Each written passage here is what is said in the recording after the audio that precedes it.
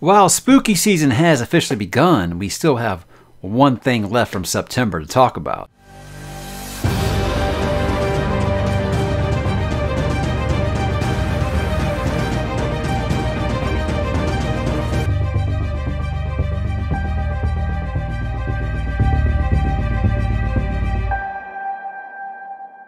Hey, what's up, bookworms? Mike back with another book haul, this time for September of 2023, guys. It's one of the biggest that I think I've ever done on this channel. So people got very, very happy this month with all the things they wanted to put some postage on and send my way. And I'm excited to talk about all of these things. But before we do, guys, we got to do like usual and talk about those books that count.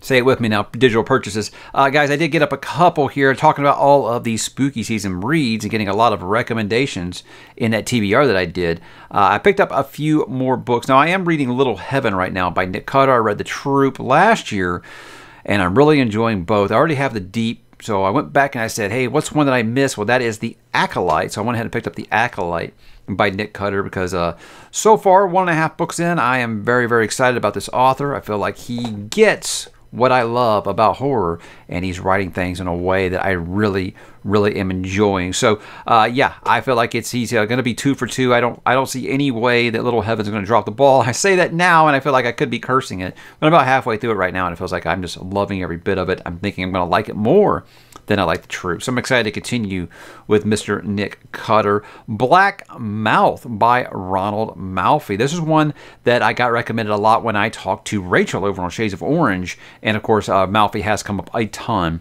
in that spooky season TBR video.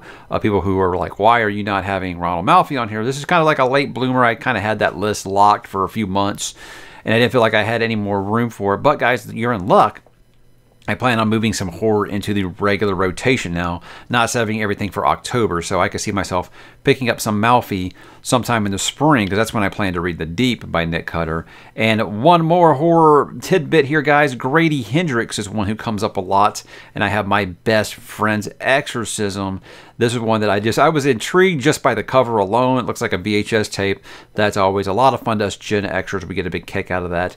But I don't know. I just feel like this one's come highly recommended by a lot of people who not only like the style of horror that I like, but they also know the type of things that us Gen Xers really do like. And so I'm all aboard for that. So Grady Hendrix is one that it just seems like all of his books almost seem like there's just kind of like that fun throwback to horror, and that's something I'm always going to be interested in. So that's why I did pick up 3 horror books this month for the good old Kindle. And yeah, we'll be, like I said, it's going to be more than just in October going forward. So I'm happy to get horror more into the regular rotation here. Got a couple of physical purchases this month, and one of them was very expensive, so that's why there's only a couple here. I got my Wraith-marked edition of Sword of Kaigen, the Kickstarter by M.L. Wong here. A very good book, but the edition is just absolutely gorgeous. I mean, it's one of those things where when you pay that much for a Kickstarter, and I said I could support about 2 Kickstarters a year, but I want to kind of do it for authors, you know, that you weren't for certain they were going to be able to get funded, you know. Now, obviously, this one got funded really, really quick, but I said I haven't read it yet. It's an independent author. Sure, I'll go ahead and go along with that one. And it's even better when the book turns out to be really good. So I did enjoy the book read last month, read from this edition because I don't have it on digital. And I was very nervous the whole time I was reading it. But again, guys, I mean, Wraithmark, they just do incredible, incredible work here. So if you've been interested in it and you missed this Kickstarter, well, good luck trying to track it down on eBay, because I'm sure it will go for a pretty penny here. It's going to be a nice addition to my shelf. And of course, guys, it's whenever he puts out a new book, Stephen King gets bought. I mean, that's just how it goes. I didn't read Holly yet. I don't have it scheduled yet. But it's Stephen King, so I don't imagine it'll be, you know, that much longer from right now. It's just nothing that I felt like I needed to put straight to the front of my list, just because I'm kind of exhausted with the Holly character, to be honest. And some of the content matters is like, that's not what I want to read about right now. But, you know, I've heard mixed to positive. I've heard it's got some things that are very, very annoying, like King tends to do, which is fine. I can get past all that kind of stuff. But I've heard the story does actually get really good once you get past all the preachy things. And that's fine by me. So with King, at this point in his life, like I said, at this age, if he's still putting out content that's worth time, it's not just paycheck reads, that's awesome. That's all you can ask for from the old man at this point. But that's all I got, guys. I do have a ton of stuff I received this month from some authors. So what I always say about this, guys, is I don't know a ton about these. So what I will do is I will drop a link down below so you can look them up if you want to know more. And I encourage you to please give them a look and try to support some of these self-published authors, because as I always say, guys, at one point in time, all those authors we love today were self-published or looking to get published or trying to chase their dreams. And I always encourage that. First up, guys, this is Rise of the Mages by Scott Drakeford. Nice hardcover there.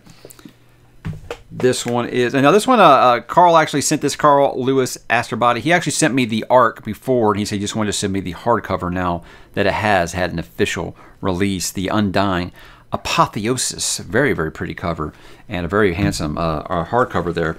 This one is by Tyler Jolly and Jolene Perry. This is Infinity Charge. It kind of looks like that Okja movie that the guy who did Parasite made. I can't think of the director's name right now. We just watched The Host the other night. It was really good. This is The Amber Minher by Jonathan Pruitt. Again, guys, I encourage you please to check those links down below. This one had a nice note. First-time author, The Droid by, I'm sorry if I butcher your name, Mayank Sinha, I believe. Mayank Sinha. Very quick read, looks like. This is from C.J. Weiss. This is Secrets Gnaw at the Flesh. With a title like that, I'm assuming it is a horror book. Nice note. Had some interesting cards. They're almost like survival tips or something like that. I don't know. I don't know. Like I said, again, check those links, guys. The Work of the Restless Nights by M. Wield wrote me a nice note on graph paper. You guys remember graph paper? Is that still a thing? That's the whole thing? I don't know. I went back to school when I was 37 when we weren't using graph paper, so I don't know. I don't know if that's still a thing. The Devil's League by Jake Kamara. I almost say Chimera. Jake Kamara. And the writing's like somewhat upside down. I don't know. Had to use the spine actually to make sure I was getting that right. And this one is Orson the Great by Colm McElwain. Kind of almost looks like The Prestige or something. You guys remember The Prestige? It's a kick-ass movie. Very underrated movie if you haven't seen it. And these is a pair from the Battle Brothers series by Casey Hollingshead. This is The Witch Hunter and The Captain. Get you a better look because these covers are quite pretty. It's what I said, the biggest thing I've noticed since I started doing this channel on some self-published releases is the cover art has improved tenfold, man. It's just awesome stuff. I've got a bunch more here. Now this one actually, I was on a live stream with, gosh, I forget who it was with, but P.L. Stewart was in the comments, and I made a joke, and I hope it came off as a joke, that, hey, I was the only person that P.L. hadn't sent his books to. And he immediately said, oh, I'm going to send them right to you. And again, in the thing, I was being amusing, but when I just kept thinking about it, I hope I didn't come off as a jerk. So I hope that I didn't, and P.L. said that I did not. And he sent me all 3 of his books in the Drowned Kingdom. And he wrote me, whoa, sorry about that. And he wrote me a really, really nice letter. And it's just, again, the guy just is one of the most consummate professional people that I've met since I've started doing this. And it just makes me want to read his books even more. So, PL, thank you so much. Your books are gorgeous, I promise. Even though I just threw one on the floor, it's okay. See, it's okay. And PL, super, super awesome guy. I think I first met him when he was doing the those long conversations over on Steve Talks Books. But awesome guy. And I kind of also got introduced to him by Philip Chase, who sent me book number 3 in his series. And I gotta say how proud I am of Philip. It's one of those things where you would think that that could just be something that you just kept as a pipe dream your whole life. And he went for it, and he released all 3 books this month to critical acclaim. Everybody seems to love these. I've still only read book number 1, but it is going to be something that I do get to eventually, because I really did enjoy book number 1. And Philip, again, one of the classiest guys out there, one of the greatest human beings, and he also, shocking to no one, turned out to be a really, really great author. And 3 for 3 on these covers, Philip. Awesome stuff. I've heard a lot about these. John's very, very cool. We talk on Twitter a lot, but he sent me, John Palladino, he sent me The Trials of Ashmount and Buzzard's Bowl, these awesome hardcovers, because he sent me the paperback of this, I think when it was still, you know, there was only like 100 copies available out there, but now he sent me these awesome hardcovers that, I mean, just Check this out, man. These are so cool. Oh, those are stunning, John. And I heard you haven't made audiobooks because they're very, very expensive. I know a guy who works cheap. Just saying. Just saying. I actually don't know what goes into all that. I've just heard that audiobooks aren't cheap, and a lot more authors are starting to do them, you know, on their own.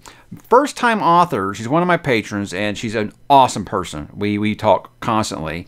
I don't want to use her full name because she's using, you know, initials on the front here. A.P. Tabor. She released her debut novel, The Chimera Project. She actually had a book signed today. Ooh, see that catch?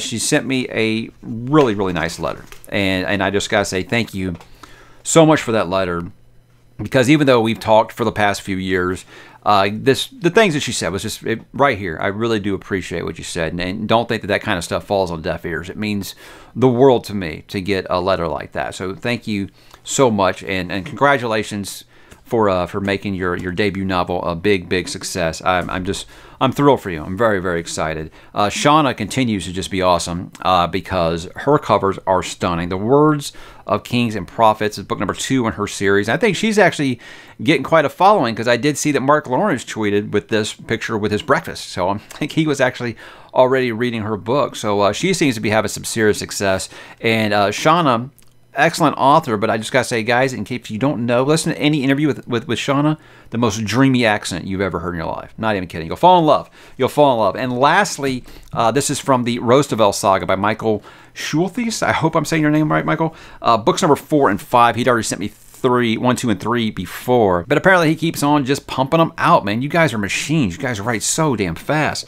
It's impressive. But I want to thank all the authors who sent me something this month. This is amazing amount of books that I think I've never gotten this many from authors before. So thank you so much. You are awesome, and I hope I can point people in the right direction, and they will check out some of these. But like I always say, guys, chase your dreams. You have my support. Okay, guys, how about some stuff from some publishers? Now, again, I want to say that sometimes this is a guess, guys. I know that sometimes we have correspondence back and forth, and I might forget that we've talked, because if you guys knew how many emails I get about book reviews, you'd understand. So if you actually sent this by yourself and that's not from the publisher, it's a complete accident. If it arrives without a note or a letter or anything and it comes straight from the publisher, I assume it's from the publisher. Philip Hemplow, this is Exoteric. I don't think you can even see that, so light.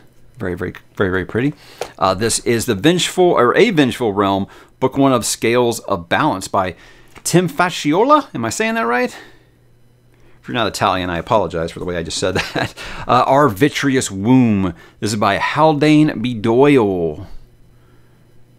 Very pretty green color. The Son of the Deathless by Nicholas Kotar. Almost looks like Sons of Darkness that just came out. This one's very strange, guys, because first of all, I had no idea that Garfield was a public domain thing. I had no idea. You know, the cartoon Garfield the cat. Apparently, there's a fan magazine of Garfield that is independent, and this is like a collection of Garfield in different cosplay. It's really weird. It's like he's dressed as Link, he's dressed as Mario. It's wild, and they sent me all kinds of stickers and stuff. Kids have been going wild for this because my kids do love Garfield, so it worked out quite well. But very interesting. I had no idea something like this even existed. I'm going to show you guys some of these drawings just to say it's very cool. It's just very random. I had no idea that Garfield was still this popular. I thought that was something that was kind of somewhat popular when I was younger, but I had no idea it was still so popular that there's a fan magazine that mixes it with other stuff. It's great. It's really good art too. I mean, wow. Who knew? Who knew that Garfield was this popular? And again, like I said, I had no idea that Garfield was in the public domain. So that's you learn something new all the time. So thanks for that. That's very neat. Androne, this is by Dwayne Worrell. I did actually speak to your publicist, I believe, a few times. Daniel Thomas Valente, this is The Sins of Kings. I don't know how many times I can say these covers are pretty, but I just can't get over it. How much cover art has improved for independent releases. Nick Stevenson, The Nethergeist, or just Nethergeist, book number 1. That looks a little scary. And lastly, I Am Eurus, book number 1, The Stone Age by David Spark.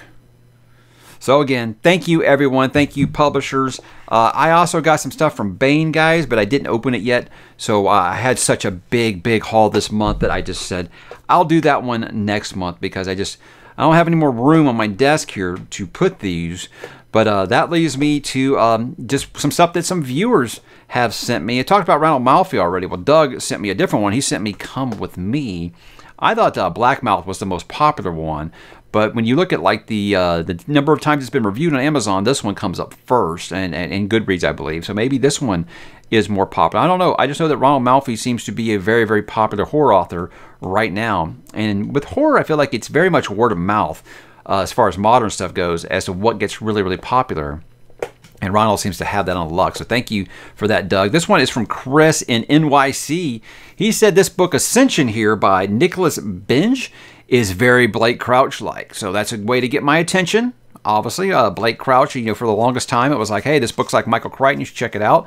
And it wasn't until I found Blake Crouch I felt like that was finally apt. So hopefully this one can be another nice techno-thriller author that I can get into. This was a congratulations from Brian on hitting 100,000 subscribers. He already got me the DC Comics art of Alex Ross. Well, he got me the companion, which is the Marvel Comics art of Alex Ross. In case you guys don't know, Alex Ross, one of the greatest comic book artists of all time, has worked for both of the big ones there. So, if you feel like you're one of those people who's like, oh, it's got to be Marvel or DC, Alex Ross is like, no, I like both. I like both. They both have the, good paychecks. But, yeah, his work, obviously, his Spider-Man work is some of the best ever. And I didn't take the plastic off yet, so it's hard for me to actually show it to you and show you some of the art. But just trust me, guys, Alex Ross does amazing art. Thank you, Brian. I appreciate it so much, and I don't know what to say. Thank you. This is a lovely gift. I appreciate it. Got a couple of kind of off the wall things, I guess you say. I mean, not really. First, I got my card from Judy that I always get, my pen pal out in California. Thank you so much. You continue to be awesome. I got to get these. He keeps sending me Starbucks gift cards. I needed to go up there and just have like a big old breakfast there one day because I haven't been actually for quite a while. This is from Carly and Greg. They run an Etsy store called Jolly House. I hope I'm saying that right. But they do. They basically say, hey, we appreciate what you do. Instead of sending you books, we thought we'd send you something because you're a sports fan. We're sports fans too. And they sent me these really awesome custom-made coasters. And no matter how I show this to you guys, you're never going to see how cool it is. They're like 3D. They're wood-burned. And they're like embossed, I guess you'd say. It's a NRG Stadium, the Houston Texas Stadium, and Minute Maid Park, where the Astros play. And these are amazing. This is incredible work. I'm going to link their Etsy store because, guys, you've got to buy these for your favorite teams because these are amazing. I mean, this is incredibly intricate work. I mean, I can't believe how much went into this. I hope it focuses so you guys can see this. This is so stunning. Yes, I know you hate the Astros. Yeah, okay, good for you. I got it already. Hey, I got something for you guys. Okay, there we go. And I got one last one. This is obviously the biggest one here. This I talked about last month where I got the One Piece gifts from the mystery viewer. And I got those first 2 box sets. Well, 2 viewers have actually got together to get me the other 2. Ryan actually sent me box set number 3 here. I believe this is number 3. 47 through 70. Yes, I don't know what this arc is called, but this box set's called. But he got me box set number 3 of One Piece. And then the same mystery viewer who calls himself or herself YouTube Algorithm sent me box set number 4. So I have all of the actual box sets that are available right now, and that is the first 90 volumes. So I think I'm quite set for some time. Again, I can't say thank you enough to the One Piece fans. I was so wrong about that fandom. I cannot say I'm sorry enough. And I cannot say thank you enough because you guys have just blessed me with $500 worth of manga. It's amazing. It's amazing how compassionate that fan base is. And I really let a few bad eggs, apparently, form my opinion of that fandom. And that was wrong on my behalf. I should not have done that. And yeah, I've had nothing but incredible support since I started reading One Piece. I mean, I think, honestly, of all the manga fandoms that I've encountered, they've actually been the most patient. All the other ones are like, F all this other stuff you're doing, just read this and review that. And I was like, I'm never going to do that. But I'm also getting the messages, guys, people being like, oh, don't become the One Piece channel or I'll have to stop watching. Guys, I do like 1 or 2 manga reviews a year. If it really bothers you that much, I'm sorry. But yeah, there are other things I like to do besides just, you know, read books, because I have loved comics since I was a kid, and manga has kind of reawakened that love because, you know, the content still matters, apparently, overseas, whereas Western comics, I don't know if that's the most important thing anymore. But that's a topic for another time. So thank you, Ryan. Thank you, YouTube algorithm. I appreciate you guys completing that set for me. I'm going to have a while here, I think, before box set number 5 comes out. But by then, hopefully I'll be as big a fan as you, and I'll be ready to shell out the cash for that on day number 1 to keep this set going. Right now, my biggest problem is, where in the heck am I going to put them? So thank you again, guys, for everything. It's been an amazing, amazing month. I want to thank everyone, authors, publishers, and viewers alike that sent me stuff this month. It's amazing to me still that you guys ever think about me whenever you're like, hey, how do I spread the love here and send something to someone else? I'm just so thankful that you guys continue to think of me. But I would love to know what you guys got in the month of December or September. We're not in December yet. In September, did you get any new books to your home library? Why don't you drop in the comments and let me know what you think about any of these. That's always fun to talk about. So hit me in the comments, guys, and I will talk to you there.